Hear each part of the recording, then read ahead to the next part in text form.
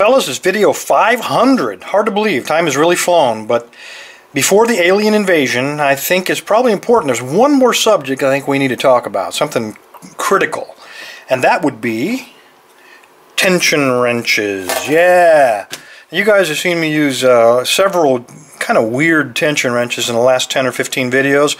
Had a lot of emails about why to use it, when to use it, and rather than just answer onesies, twosies, I thought it might be a good idea to talk about, well, what kind of tension wrenches are out there, where you can get them, how much they cost, and probably the most important thing, which ones are useful and which ones are junk. So let's look at these one by one and talk about those things. Alright, it makes sense to start with probably the most useful and common tension wrench, and that would be this whole family of tension wrenches that you see here. These are all bottom of the keyway.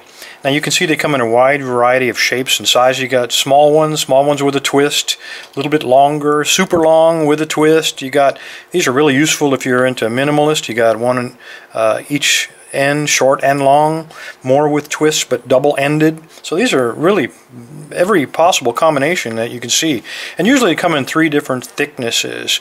Let me pick these up so you can get just a little bit better idea, and these fall in line with what you find on windshield wiper inserts. So the thinnest one is 0.1 inches, that's 1.5 millimeters. The medium one is 0.11 inches, so that's 2.75 millimeters. And the thickest one, when you hear somebody say, I'm using the thick tension wrench, that's 0.13 or 3.5 millimeters. So quite useful. If you want to buy these picks, if you know what you like, then you can generally buy these from Southord for about $1.50 each, give or take a little bit, depending on which one you're looking for. If you live in Europe and multi-pick happens to be your only source, you're going to pay quite a bit more. These are about $4.50 per tension wrench, so they're not cheap there. A lot of times, if you don't know what you want, it might be better to go with a set and figure it out rather than try to make them all yourself. These wrenches right here, this 18 that you see right here, this is actually a Sparrows kit that I bought for this video. It's $27 for all 18 pieces, so that's not a bad deal. Another deal that I found, these are wrenches that come from a company called Storm Lock Picks, and you'll notice that there are 5 different thicknesses. That's because these are made from spring steel, not from windshield wiper inserts. And they also are nice because, if I can get it turned over and aligned correctly, you'll see that they have the numbers, if I can get the camera to cooperate, so it tells you the thickness on the bottom of them. You can't determine it with your eye, so these are really useful. This is what I carry in my kit. These are, this set of 5 thicknesses sells for $13.30, so it's useful and it's a bargain.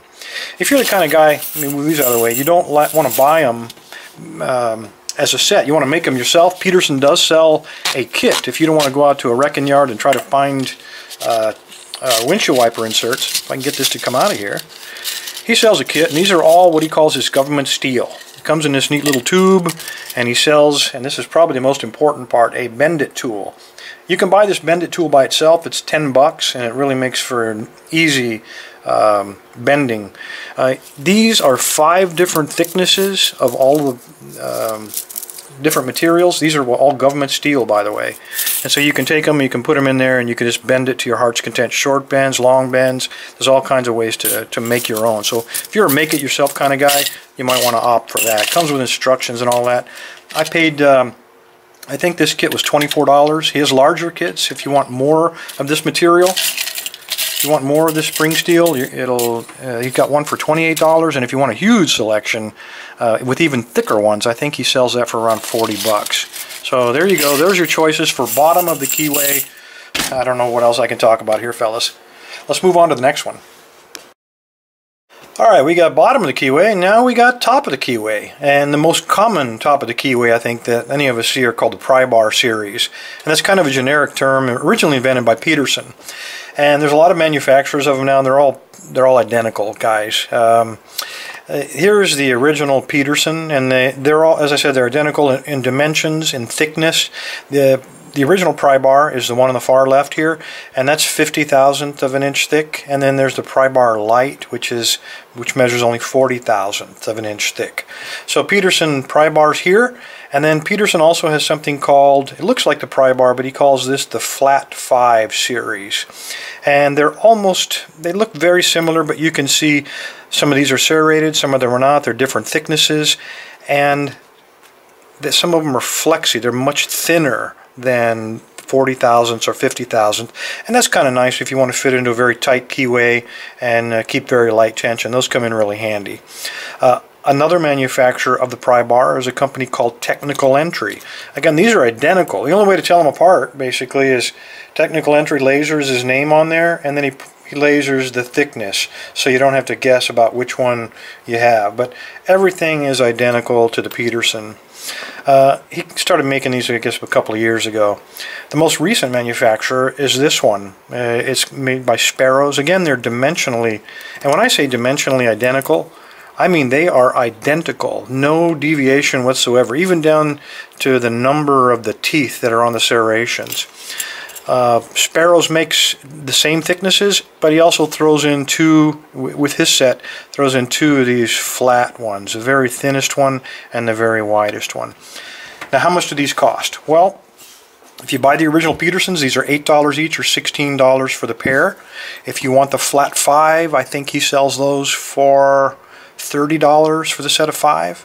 If you want the Technical Entries, if you live in the UK, and this may be the most economical choice, these are $27.50, of course the equivalent in British pounds. If you want the Sparrows, you get this entire set of 4 for $12.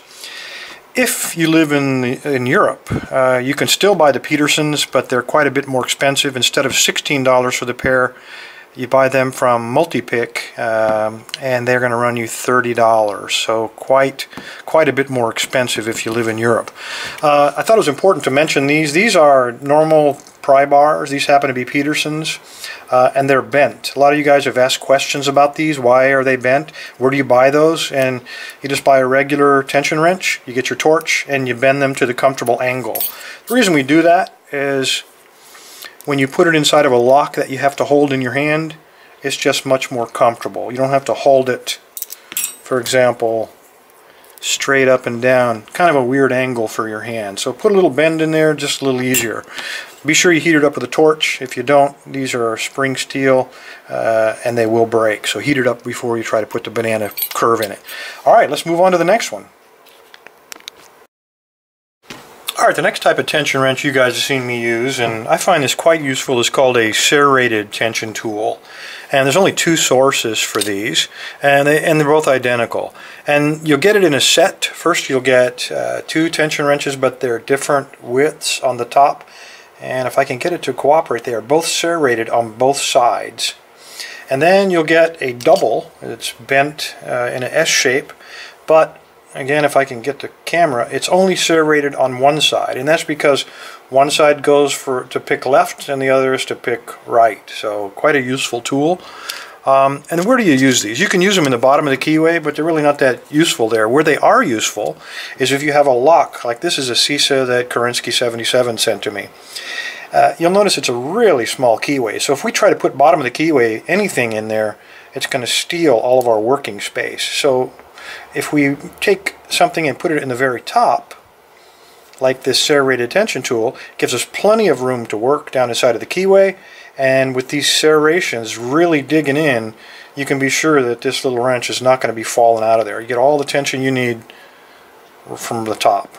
So these are quite useful. Where do you get them? Well, there's 2 places to get them. First, of course, is Peterson's. They sell all 3 of these, and that's in fact where I bought this one from.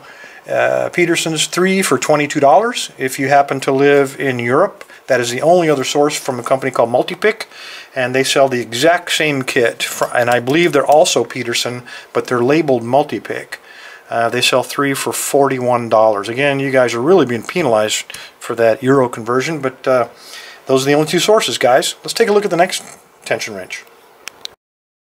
Alright, the next kind of tension wrench is something called a dual prong. And I'll be honest with you fellas, I own these. I have never found a use for them. These happen to be from Peterson. And the idea being that if you find the right size, and they do come in different sizes, you slide it into the lock and you apply your tension, and that gives you room to work on the pins. I think you see now why I've not found these very useful. They don't tension very well, at least for me. Anyway, if you are interested in getting yourself some prong, if you can think of a possible use for these things, there's several different sources. You can get these from Peterson for 12 bucks a pair. You can go to Southord and you can get them for $5.70 a pair. If you live in Europe, you can go to Multipick and you get them for $7.20 each.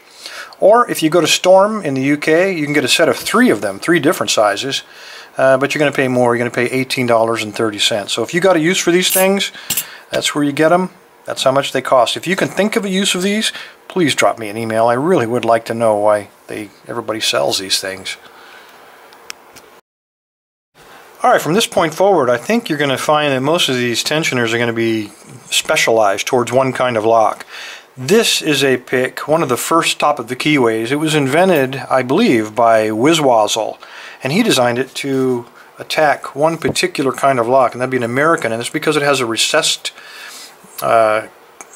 core, and by having top of the keyway, you could ride over the top, gives you plenty of room to work inside of the keyway, and you can keep very, very light tension on this thing. It gives super feedback, and unfortunately, there's only one company that still sells these, and they sell them as part of a lock-picking kit, and that would be Sparrows. No, none of the other companies sell it. So if you want to get a set, I believe it's 3 of these along with a bunch of other picks. The cheapest you can get it is by buying a kit called the Grad, and I think they sell that for about 29 bucks. It's a great tool, but nobody seems to be selling it. Don't know why. Alright, this next kind of specialized tension tool is called a circular tension tool. Many of them are spring-loaded, so when you place these prongs down inside, they're adjustable, by the way, by pushing on that button. And then when you apply tension, you can see exactly how much tension you're applying. So when you stick it down in there, you can place it, it goes something like this, and then you see exactly how much tension you're putting on that core while you pick it. I bought this long ago, and I don't like it. I consider it junk, and here's why. First of all, it doesn't sit on the lock face, so it's kind of teetering up there the whole time. The second thing is it really doesn't save you a lot of room inside the keyway. It doesn't really do a lot for you with those pieces of wire. And lastly, when you're picking, you have to reach through, so you're adding about probably a half of an inch to the depth of your pick. So by the time we stick it in there, we've robbed ourselves of some of the working room and some of the leverage. So that's why I don't use these. You can only get these, I can only find one source for circular picks, or circular locks, and it is from Southord. You get these things anywhere from $40 to $50. So, hey, anybody wants this one, I'd cut you a real deal on it. Alright, let's take a look at the next one. Alright, this next tension tool really does fall into the specialized category, but if you're determined to pick best locks or best cores to control, this is a tool that's going to give you the best chance to do that. You'll notice there are 3 different sizes. They come in a set of 3, and that's because there are different thicknesses, different widths, and these little teeth that you see here are slightly different. And why do we have little teeth? Well, because on the bottom of a best core, they drill all the way through, and if you put this tool in there, those little teeth, and I don't know if this is the right one, but I'm taking a gamble here, those little teeth will line up with the operating sleeve, which is inside of this main core. So when you apply tension to this lock, you're actually applying tension to the control sleeve. So when you pick the lock, the control sleeve is tensioning the pins, which gives you a much better chance of picking this thing to control. So again, a specialized tool, but if you're trying to pick these things to control, consider something like this. There's only one company that sells these things, and that would be Peterson, and for the set of 3 of these specialized tools, he charges 49 bucks. Not cheap, but if it gets these open, you're going to save a core every time. Alright guys, this next one I don't have anymore. I did a video on it. I used to own a set of these, and that ought to tell you how useful they are because I got rid of them. But anyway, it comes as a set of 10. It's by Fall Safe. It's their set of tension tools, and it works a lot like the prongs. It comes with 6 of these, and they're different sizes, different widths, and then of course if those don't fit, you have 4 that you can adjust. And here's how it fits inside the lock. Quite honestly, you can watch my review. I was not that impressed with them. They do work, but they don't fit very well, and you got the same problems. They don't work with recessed locks. The other huge disadvantage is you can only get these if you buy the Fall Safe kit, which costs several $100s. If you find these tension tools for sale, sometimes on a board, you can get them for, I've seen them anywhere from $100 to $200 for the set of 10. Very expensive, pretty obscure, and quite honestly, I don't see a lot of use for them. The last one that I do have, but I can't find it, that again ought to tell you how often I use the thing, is what they call a Feather Touch. They sell it from Southward, $9.95. Pretty cheap, but it is a cheap tool. The thing I don't like about it, it's got this wire on the end, doesn't fit in all the keyways, and it doesn't do anything more for me than, say, one of the regular bottom of the keyway tension tools. So while I have one and spent almost $10 for it, I never use it. I don't even know where it is. So anyway, fellas, there you go. There's the tension tools, at least the ones I was able to buy for this video, and the ones from my collection. Hey, you got any comments? Please be kind. I did the best I could on these things. Anyway, everybody stay safe, and for goodness sake, stay legal, gentlemen.